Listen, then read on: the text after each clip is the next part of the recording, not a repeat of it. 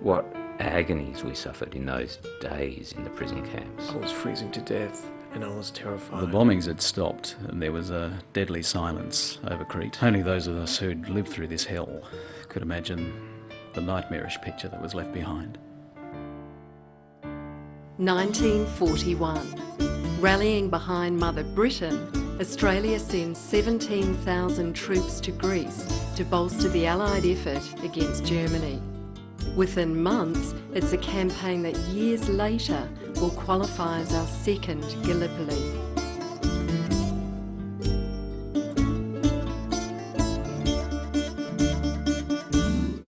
Unlike the tragic Turkish campaign of 1915, the Battle of Greece and Crete occupies a quiet corner of military history.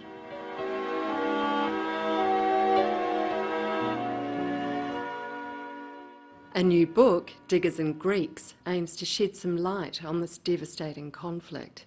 The Gallipoli legend has reached mythical proportions in this country and has overshadowed all other campaigns, and yet the Greek campaign, which was the second Gallipoli, which had the second group of Anzacs to fight together as one corps, have been ignored in our history books. Australian soldiers were sent on a very difficult and suicidal mission that put their lives at risk. Thousands dead, more than 5,000 in prison camps, Greece and Crete accounting for 83% of Australians captured in Europe. How is it that a war of such significance has not earned a single Australian medal for those who fought it? This campaign presents a lot of inconvenient truths. The truth is that Britain deceived Australia and didn't inform Australia about the real circumstances in Greece, even though they had excellent intelligence, because they wanted the Australians to agree to a campaign for good political reasons. The real situation in Greece was that the country was full of fifth columnists, German collaborators and sympathisers who simply did not want to fight the Germans. With only meagre resources and ill-trained reservists to fall back on, the Anzacs were overwhelmed. Reports of huge losses soon filtered through to Australia and New Zealand. When people heard about the fate of their husbands and sons, they rioted.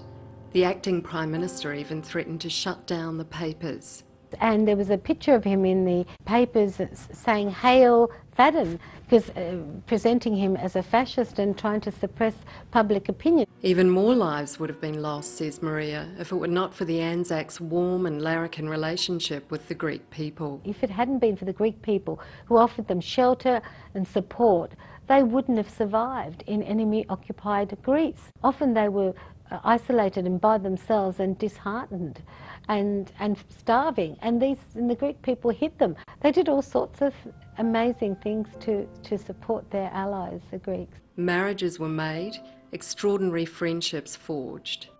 We could learn a lot from studying these campaigns of how do you get on with people of another culture whose language and values you don't have in common, whose country is alien to you, you've never been there, and yet they were able to win them over and to work successfully together. I have come to the conclusion that the Australian soldiers who fought there deserve to be issued with a medal.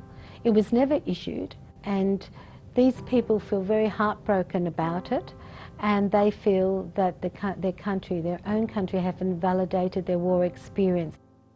The Australians on Crete earned a title meaning brave warriors, an honour rarely bestowed on foreigners.